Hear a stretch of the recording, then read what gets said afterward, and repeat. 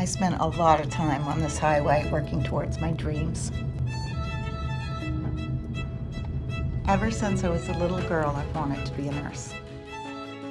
But I put that on hold when I got married and had 4 children.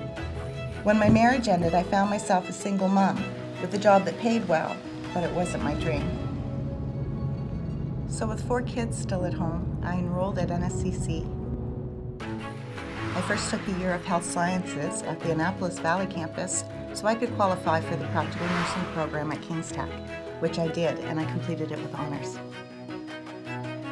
My advice to other mature students considering going back to school is if I can do it with 4 kids and 3 jobs, traveling back and forth on the Highway 101 in the winter for 2 years, anybody can do it. You just have to go for it. Today, thanks to NSCC, I'm living my dream.